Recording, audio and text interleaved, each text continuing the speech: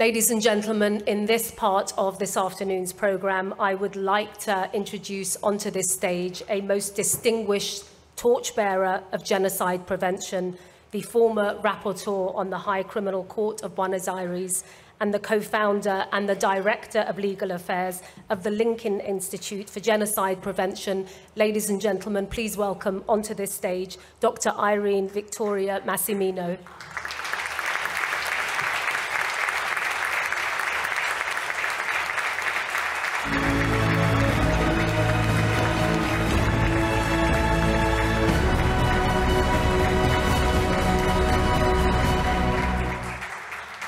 Thank you. I am filled with humility after seeing these videos of the victims and survivors of the 1988 massacre. It's a huge responsibility for me to speak at this moment, so I thank you all for this opportunity. Good afternoon to everyone, distinguished guests, colleagues, panelists, friends, who I now can call friends for the few hours we spent together. Dear Madame Mariam Rajavi, what an honor for the women of the world to see you in this leadership position, a strong, intelligent, a woman of character, so thank you. I wish you all the best, and I know that you will succeed. Thank you very much to all of the organizers for this relevant international conference. Thank you especially for the NGO Justice for the Victims of the 1988 Massacre, who gave me the honor today to be present and to have the opportunity to speak. I would also like to express my solidarity and my condolences to the victims and relatives of the victims of Iran's past and current regimes. I also want to express my most profound admiration to the men and women, their courage and strength, who publicly oppose and continue to oppose to Iran's autocratic regime, and who claim for a better future of freedom and peace in Iran. The barbaric acts of today have concerning similarities with the 1988 massacre, which started with Ayatollah Khomeini order in July of that year to execute an estimate of 30,000 people, political prisoners in Iranian jails. The 1988 massacre was carried out by current president of Iran, Ebrahim Raisi, one of the 4 members of the death committee for Tehran at that time. The lack of accountability for the perpetrators of 1988 massacre and of justice and recognition for the victims is directly linked to the institutional crimes committed today. Impunity is a crime by itself. A few years earlier, between 1976 and 1983, as my colleague and co-national said previously, in my own country, Argentina, a civil-military dictatorship unfolded into the bloodiest of 6 dictatorships Argentina suffered during the 20th century. The links between the crimes committed by the military juntas during those years and the 1988 massacre in Iran have unfortunately common characteristics. In both cases, laws were passed to legitimize institutional violence. In Argentina, the military juntas officially called for a national reorganization process. In Iran, a fatwa was passed ordering the execution of imprisoned opposition. In both cases, the number of victims of the authoritarian regimes rose to approximately 30,000 individuals.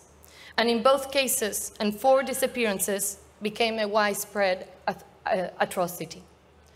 When I went to the displays that you beautifully put today, I looked at the images, the photos, and I read the different writings amongst below the photos, and I thought that the practices were similar.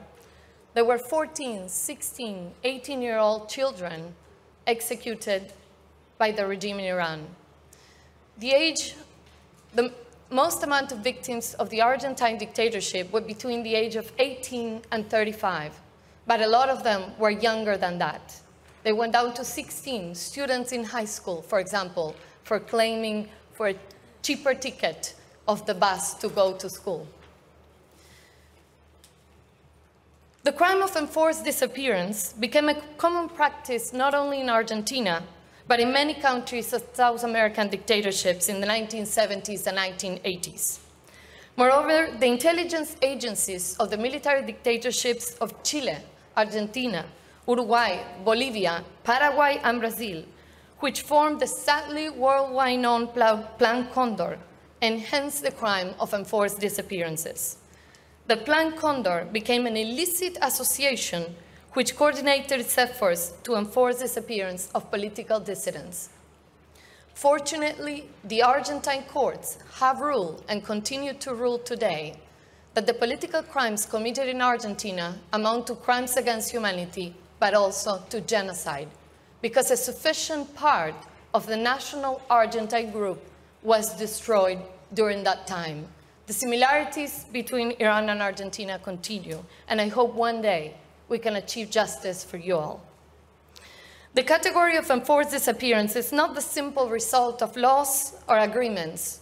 Rather, it emerges from a complex historical and social discourse constructed by an immense network of academics, international institutions, formal and informal pedagogy, the media and national and transnational NGOs, which fought against institutionalized murder, kidnapping, illegal detention, and deprivation of liberty, amongst other serious crimes.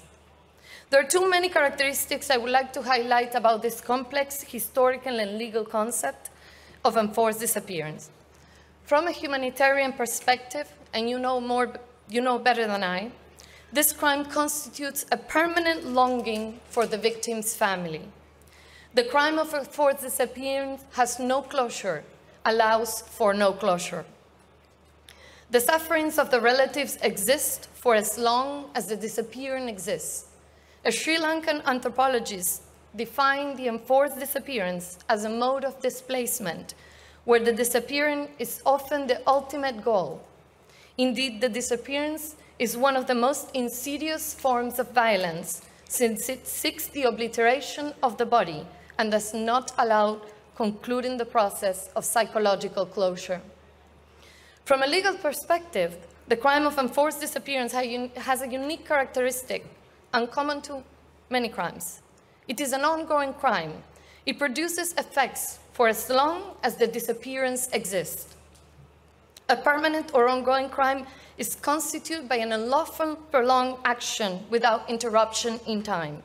In Iran, this crime started in 1988, and it's not over.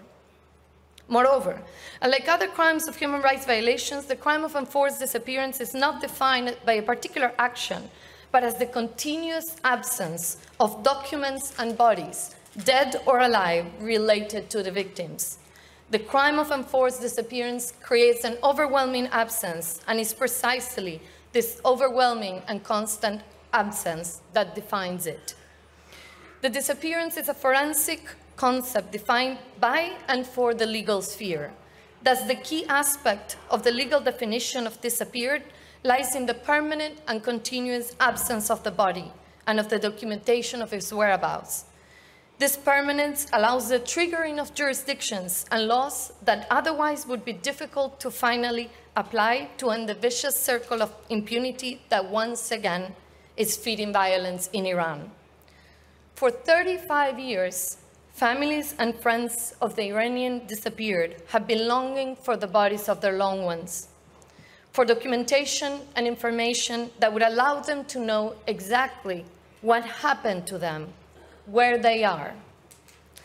The psychological trauma provoked by the permanent presence of the absent body is overwhelming. We must stop this cycle by supporting any judicial process of accountability. I have often reiterated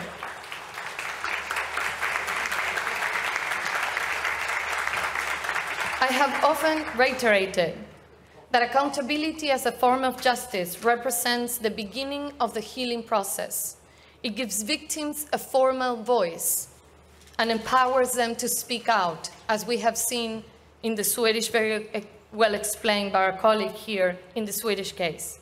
It helps reconstruct the truth and build the historical and individual collective memory.